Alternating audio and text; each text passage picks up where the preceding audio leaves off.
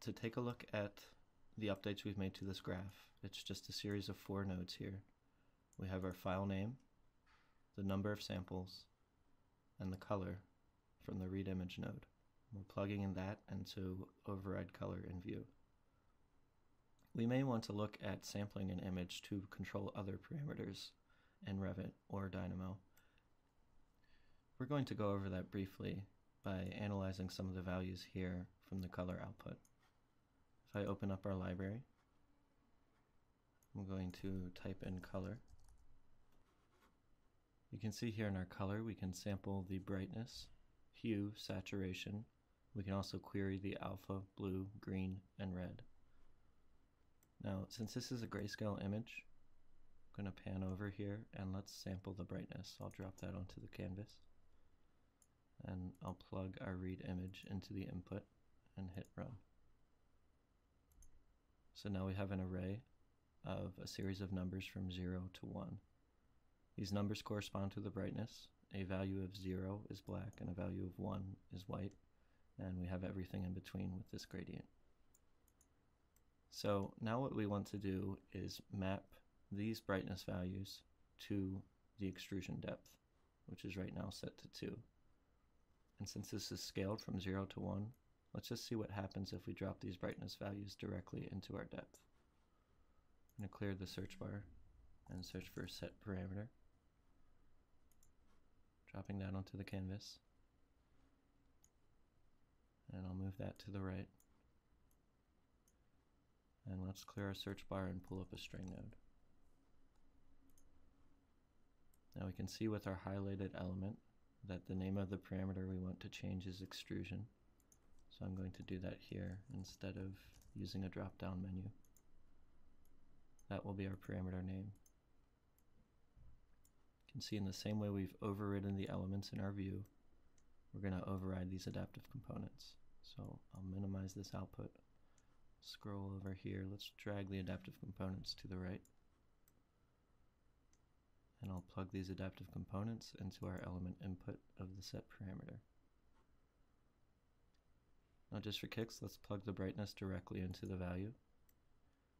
Now we should have a series of panels with extrusion depths between 0 and 1. I'll hit run and see what happens.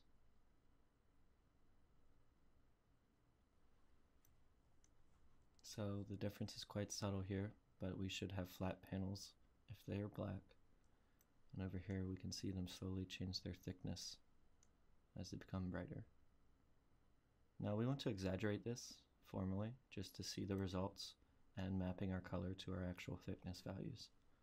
So in order to do this, we have our color brightness and it's mapped from 0 to 1. We could easily do a mathematical operator like multiply to increase these values.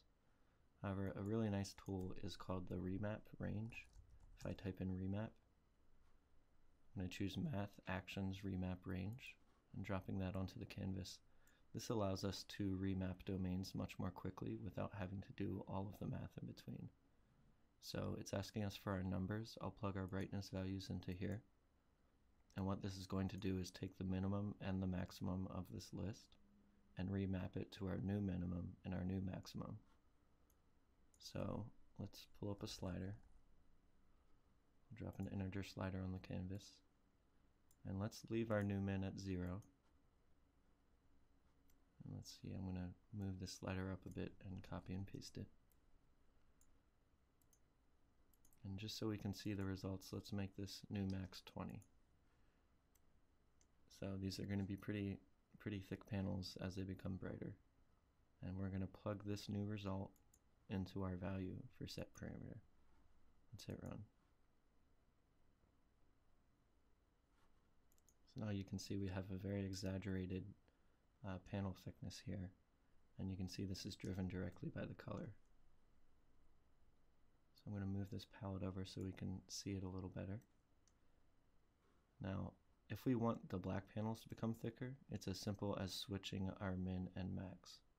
If I plug 20 into the new min and 0 into the new max, that's going to reverse the domain. So let me hit run and see that result. So you can see we've now reversed the domain and we have our black panels as the thicker values until our white panels become flat. Now just to see the results of a different image, we have magritte.jpg in the same folder. This is our "this is not a pipe" image. If I scroll back to our image sample and change the file name to Magritte and hit run, this should update our adaptive components on the roof by changing their color as well as their thicknesses. So I'm going to zoom out in Dynamo. Here's our total graph, and you can see plugging in a different image, we of course have an abstraction of that original painting, but we have the same rules set up. The darker colors become thicker panels, and those colors are also overridden in a view. So this is a very basic example of overriding colors in your view and also using image samples to affect a different parameter within Revit. In the following tutorials, we're going to look at actual analysis of these panels. You can notice that we have not yet used our polygons and our surfaces, but we can get into analyzing surface areas and plane deviations and having that drive either a different parameter or the color visible in our view. So stay tuned for more.